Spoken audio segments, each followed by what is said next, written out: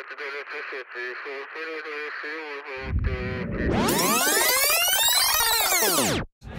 everybody, it's Jace, man. I'm with the Metal Grenade Magazine Association with the Four Horsemen Media. And again, you see where I'm at.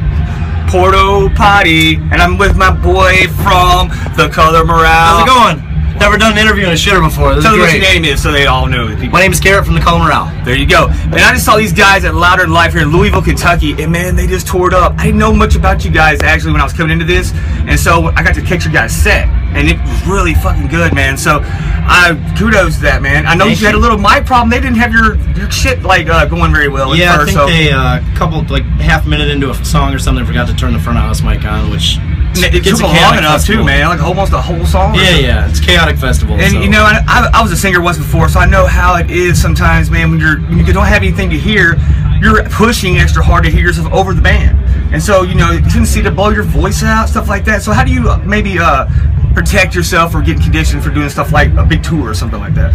I think for me, all the years of doing it and learning how to do it the right way, you know, I spend a lot of time at our merch table and hanging out with people, and you know, I don't go sit in a room somewhere until we play. I'm out at a show talking and yelling over people. So I think over the years it kind of strengthens your voice, and you know, just I don't know, I just drink a lot of water and try to sleep 8 to 10 hours, which never happens. I noticed you guys had some babies on side stage. Whose babies are those?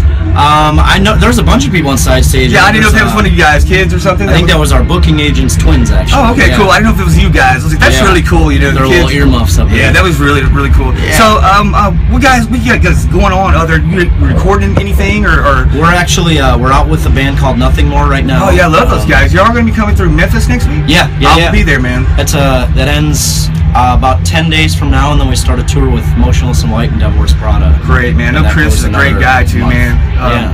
So y'all, when's the last album y'all had come out? You had an album that come out. What was the name of that album? We released an album called Hold On Pain Ends on Fearless Records. It's been out for about a year now. I know Kerrang! Magazine said that you guys were like one of the most awesome records they'd heard of the year or something one time I read. Yeah, so that was really cool.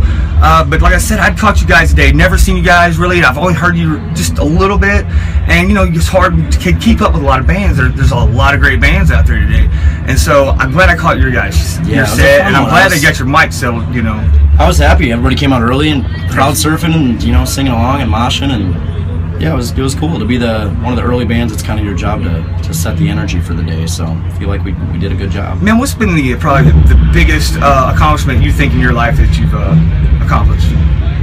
Man, I think just going through the things I've gone through in life and channeling that and using it to do a better good for somebody through music. I think it's something I get to go through every day and relive every day. A really lucky position. Who do you respect more than anyone? As far as let me say the music world. The music world, I have a lot of respect for bands like Let Live, any band that swims against the current and does what they want to, and you know, really stays honest to what they say and how they say it. Okay. All right, last one, man. So we get out of this hot porta potty. It doesn't really stink that bad though, but it's really not as bad as I thought. No, well, it's in the backstage when you don't have 1,000 people going in the same way. Mount Rushmore bands. Of your bands that you grew up maybe listening to, what's your Mount Rushmore?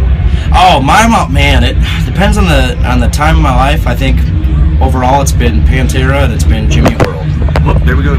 Jimmy Eat World and Pantera? Yeah. That's a big difference right there. Yeah, I think you know, one of the first metal bands I ever found was Pantera back in the day, and I kind of wanted to emulate Phil and you know, Jimmy Eat World. When I found them, it's probably 4 or 5 years later. There was an authenticity and a raw sound in that band that I connected to, and I think they're also the band that kind of taught me how to transition into a bigger, more broad sound and more radio-friendly sound.